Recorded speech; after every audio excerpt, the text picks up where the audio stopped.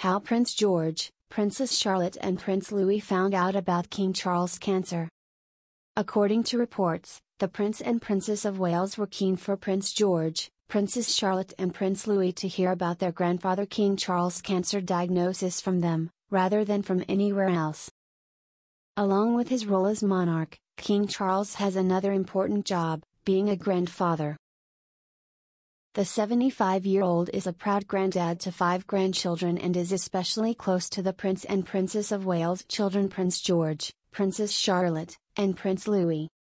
And it seems William and Kate wanted their youngsters to know about their grandfather's cancer diagnosis in a specific way. Buckingham Palace confirmed on Monday that the King, who only acceded to the throne 17 months ago, does not have prostate cancer, saying only that it was a form of cancer. Charles was diagnosed after a separate issue of concern was noted and investigated while he was being treated for his benign prostate condition. The King personally told William and youngest son Prince Harry of his diagnosis, and according to the Telegraph, the Prince and Princess of Wales insisted on breaking the news to their children themselves before they could hear about it from elsewhere. Today, William returned to royal duties after Kate's abdominal operation and is now the monarchy's most prominent public figure following the King's cancer diagnosis. For some time William, as heir to the throne, will be the leading member of the royal family at official events across the country as his father receives treatment. William began his working day today by hosting an investiture ceremony at Windsor Castle, awarding honors like CBEs, OBEs and MBEs to recipients.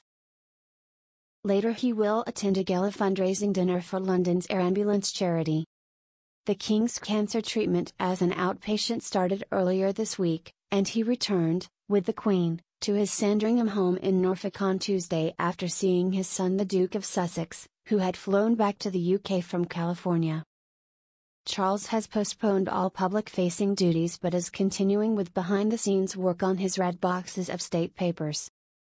William may step in to represent his father at an event, but no engagements are scheduled at the moment and the royal palaces will make arrangements if the need arises. Kate left hospital last Monday and returned to Adelaide Cottage in Windsor to be reunited with her 3 children after undergoing planned abdominal surgery on January 16 at the London clinic.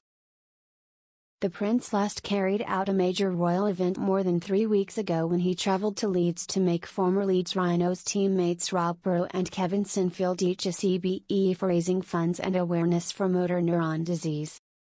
At the same private hospital that cared for Kate, the King received treatment for an enlarged prostate and was discharged the same day as his daughter-in-law, but on Monday, Buckingham Palace announced Charles had been diagnosed with a form of cancer.